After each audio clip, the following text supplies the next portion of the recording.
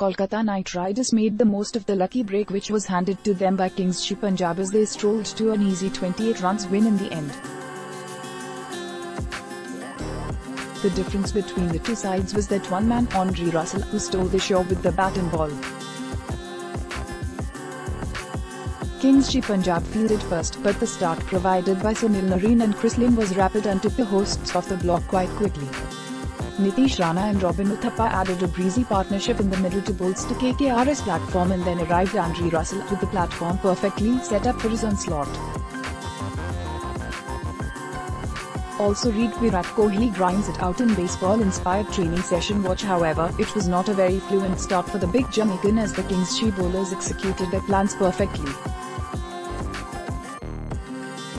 Mohammad Shami, who has been excellent in the recent past, came from around the wicket and nailed the perfect Yorker which slipped under the bat of Russell and crashed into the stumps.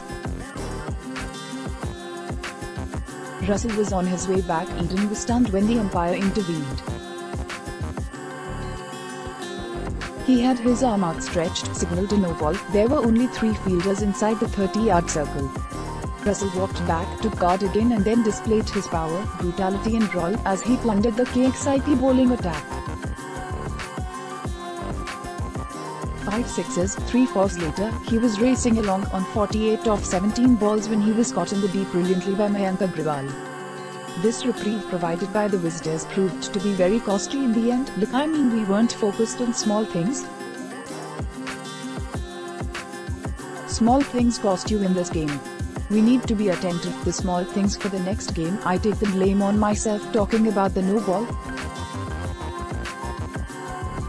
I should have had a look at him, Varun Chakravarti. He of course was a debutant and would do better from here on, KXIP skipper R. Ashwin said after the match. His blitz took KKR past 200 and they ended with 218 in their allotted 20 overs.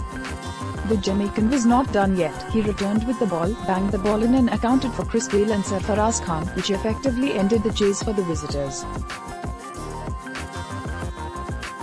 Despite handy 50s by Mayank Agrawal and David Miller, the chase was never found the required momentum and KKR clinched the match by 28 runs. Team moved to the top of the points table.